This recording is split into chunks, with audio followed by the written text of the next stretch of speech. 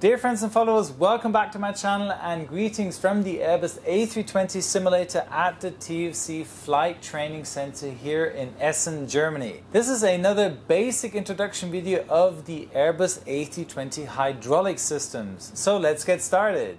1383, runway 27, clear takeoff. United 1538, number 327 on its way. The A320 hydraulic system consists of 3 independent continuously operating systems and marked with colors green, blue and yellow. Each system has its own hydraulic fluid reservoir and an accumulator, but fluids can't be transferred from one system to another.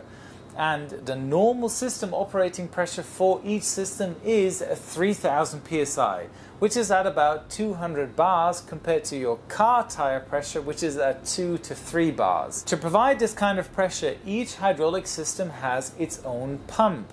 The green and the yellow system have their own engine-driven pump, plus the yellow system has an electrical-driven backup pump. The blue system only has an electrical driven pump for normal operation, and for emergency cases a secondary pump driven by a ram air turbine. I'll get back to that later.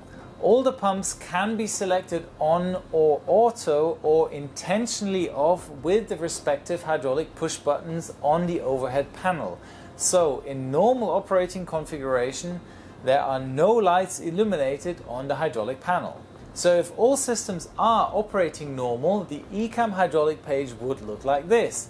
At the bottom you have the reservoir level and the fire shut-off valve. A green inline indicates that the associated push button switch for the pump is on and hydraulic pressure is normal. An amber cross line would indicate blue ELEC pump is off. An amber low indicates the pump is on but the hydraulic pressure is low. And if there were to be a failure, the ECAM hydraulic page would automatically be displayed with any hydraulic system fault or by pressing the hydraulic push button switch on the ECAM control panel. Now let's look at some important components for which each hydraulic system is responsible for. For example, the green hydraulic system takes care of the landing gear retraction, moves the slats and the flaps, opens the reverser doors of engine 1, provides pressure for the normal braking system and much more. The blue system drives the slats and most of the flight controls, and besides that, in case of a total electrical power loss, the ram air turbine deploys, pressuring the hydraulic system and driving an emergency generator for electricity. The yellow system drives the flaps, provides pressure for the alternate braking system and reverser doors of engine 2. But most importantly, all 3 systems provide pressure for the flight control actuators, the rudder, the stabilizer and elevators, slats, flaps and ailerons, meaning if one system would totally fail, there are 2 more hydraulic systems for backup, making the system very reliable and redundant.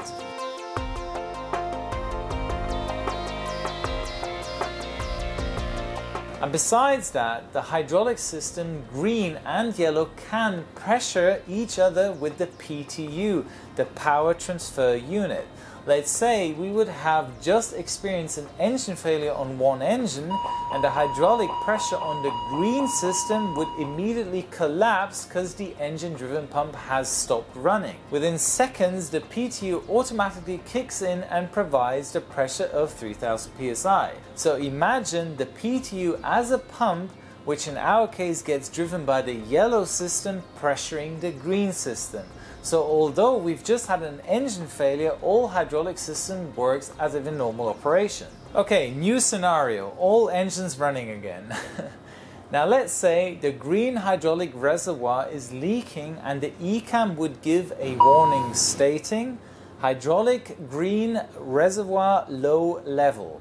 And following the ECAM orders, we have to turn off the PTU and engine 1 pump, meaning due to the leakage there isn't enough fluid in the system to provide adequate pressure, and therefore we have to shut down the PTU and engine driven pump and accept the entire green hydraulic system is lost. Due to the loss, the ECAM will show the independent and primary failures as hydraulic, green, reservoir, low level, and green, system, low pressure. The right side of the ECAM shows the secondary failures, flight controls, and wheel page, as they have components which are affected by the loss of the green system. So let's look at the respective pages and see what is inoperative and what was taken over by the other hydraulic systems. So the nose wheel steering is inoperative, resulting that after landing we would need a tow truck to get us from the runway. The auto brake and the normal braking aren't working either, so we would have to use the backup alternate braking of the yellow system. So let's look at the flight control page. The spoilers 1 and 5 on each side are inoperative, not too bad because we still have the blue and yellow system backing up the rest of the flight controls. Okay, now let's go through the status page. Because of the green hydraulic system loss, we have to apply the landing gear gravity extension checklist. And once the gear is out, it won't be retractable again in case of a go-around as mentioned in the inoperative system. Second, we have to apply the landing distance procedure calculations due to the fact that the parts of the spoilers won't deploy on touchdown, the reverser 1 won't open, and the auto and normal braking system is also inoperative. After reading and understanding the failures from the status page, you call out ECAM actions completed and get out the respective checklist for upcoming procedures. But as you can see, any hydraulic system loss comes with a few setbacks, but the other systems will ensure the necessary redundancy. I hope you enjoyed this basic introduction video of the A320 hydraulic system. Perform a touch and go at my Instagram account. The link is in the description below. Hit the subscribe button for further upcoming videos so you don't miss them out. Thanks for the big support by TFC providing me with this great flight simulator. Make sure to check out their website for more details about their flight school and training programs. See you next week. All the best. Your Captain Joe.